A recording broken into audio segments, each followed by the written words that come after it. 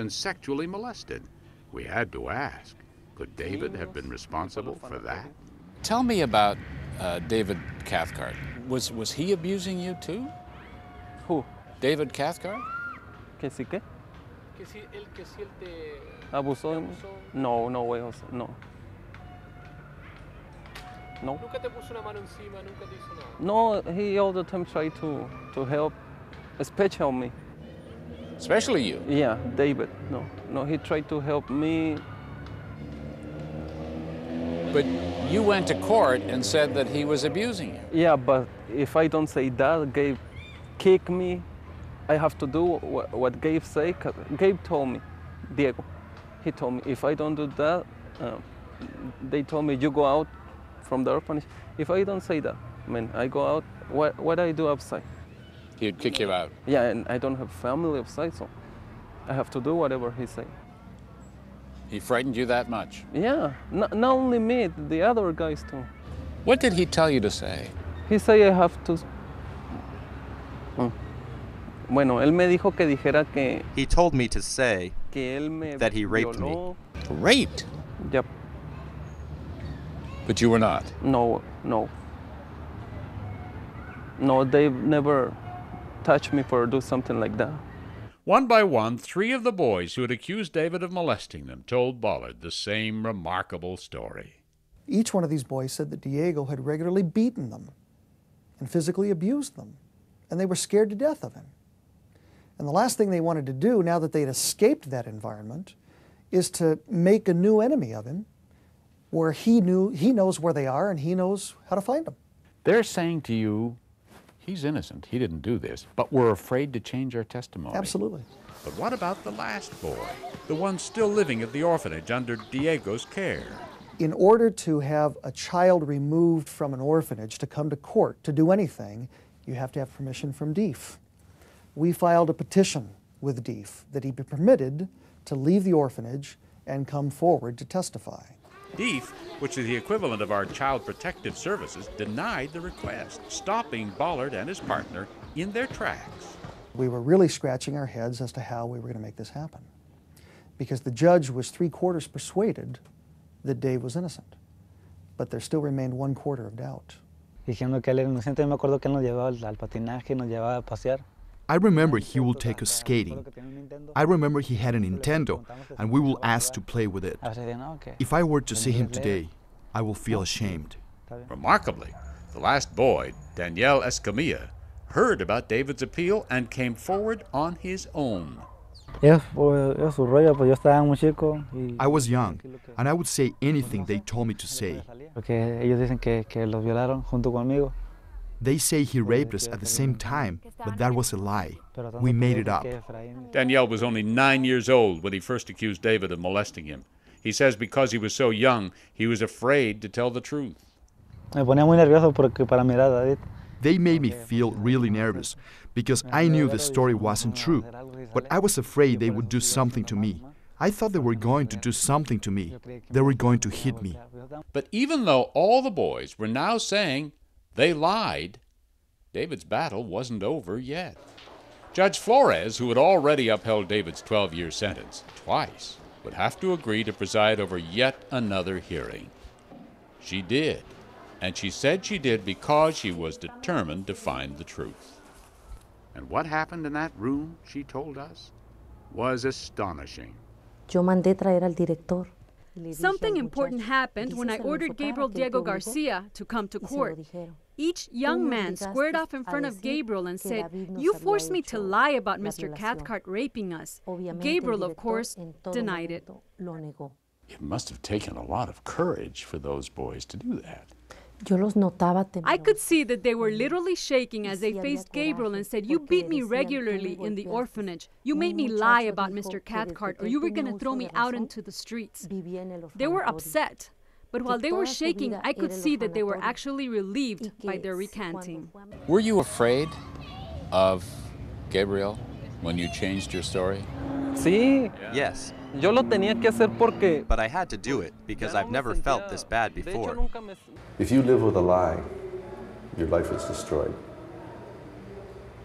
I'm sure those boys had a conscience, And I'm sure that every day they thought about what they had done. And at some point in time, I was confident that it would affect them enough that they would tell the truth. And that's exactly what happened. How do you feel now? You know, for the first time, I've got hope. Hope? Yes, because finally, after that horrendous 7-year ordeal, Judge Flores declared David Cathcart innocent of all charges. His record would be wiped clean. As soon as the paperwork was done, he was free to go home. But that wasn't all. Judge Flores advised the prosecutor to begin an investigation of the Door of Faith Orphanage and Gabriel Diego Garcia. As a judge, it's my sworn responsibility to bring the truth to light, and in this case, the truth came forward. Maybe it came late, but the truth was established.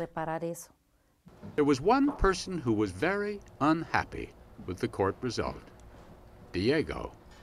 And he left court that day with a vow, witnesses say, that David Cathcart would not win his freedom so easily. He wants the world to believe you are guilty.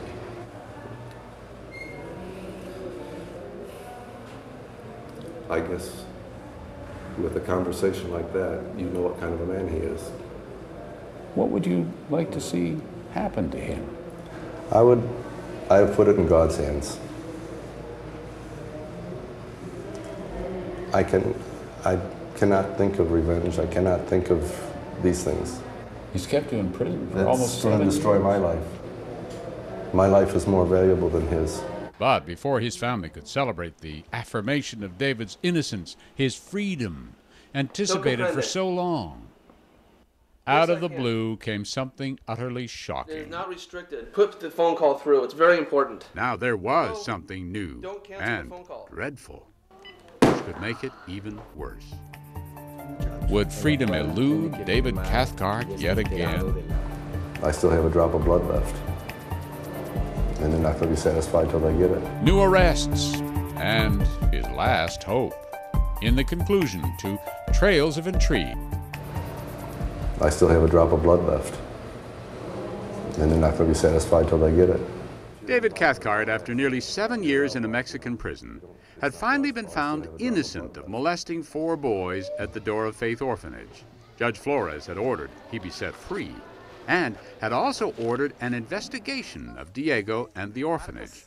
We've been told tomorrow and next week, and give it time, and just we have, and then all of a sudden for the day to be here that says, hey, your dad didn't do it. I don't know, that's probably more than one word to describe how we felt. We were elated, excited. We had questions, when's he coming home? What's the date on that? What do we need to do to get him home? But that didn't happen. 3 days before David was set to be released on child molestation charges, he found himself back in court, this time for drug trafficking. No comprende. Yes, I can. It is not restricted. Put the phone call through. It's very important. David's family and attorneys were stunned. How could this happen? We had such a feeling of, it would be like trying to climb Mount Everest and you're reaching the peak only to find you're climbing the wrong mountain. I mean, we just had a feeling, how can this be? We've not even heard of this before. Mystified, Attorney Ballard rushed back to Mexico to meet with the federal prosecutor on the drug charges. He said, yeah, what I have here are 2 sworn affidavits from prison guards that claim that back in 1998, they were searching your client's cell and they found heroin in his shirt pocket. It's not very good for his credibility. He had never formally been charged or accused of it. There had never, ever, prior to 3 days before his scheduled release, ever been a charge or a complaint filed with the federal court. That was the first anybody had heard of it. Absolutely. These guards resurrected by memory something which they claimed had happened 2 years ago and charged him for the first time. Did Dave ever use drugs in prison? Never. Dave has never used drugs. Anyone that knows him can tell you that. But here was the cold fact of it. If David Cathcart was found guilty of drug trafficking, he'd face another 10 to 25 years behind bars. Ballard knew that to prevent that disaster, he was going to have to cross-examine those guards and somehow prove that they were lying. The only evidence they had was what the two guards said happened. They set a court date for that day. The two guards didn't show up. So where were they? After a scramble for information, Ballard discovered the guards had been given a 30-day vacation that very morning. Prison guards don't have 30-day vacations. They may get a week off once in a while, or 2 weeks if they've been there a long time, but a 30-day vacation, it's unheard of. How is it possible they wouldn't have been at the hearing in the first place? We suspect they were told not to go. By whom? Ultimately, by the same man that put our client in jail 6.5 years ago. And so, once again, we confronted Diego. Undue influence? Absurd, he said. I don't know what kind of influence I have in town. So I don't know. You're not trying to keep David Cathcart in jail in Mexico? No, I don't have a reason to keep him. Why? He don't do nothing to me. If he do something to the children is the one, not me. And yet, those very children had already told the court that Gabriel had forced them to lie, that David Cathcart had never molested them or harmed them in any way. But now, regardless, it looked as if David would remain in prison. And then, the judge overseeing the drug case, not Judge Flores, became suspicious, ordered the guards arrested and had them questioned. Not only did their stories not match, they changed several times. If this is something that you're going to put a man away for possibly 25 years, you'd better get your story straight. And they couldn't even do that. Jeff? Yeah? Bill Ballard. Ballard relayed the good news back to David's family in California. We feel very confident that the federal court judge is moving this thing along. And it wasn't quite over yet, though. First, the judge would have to rule in David's favor.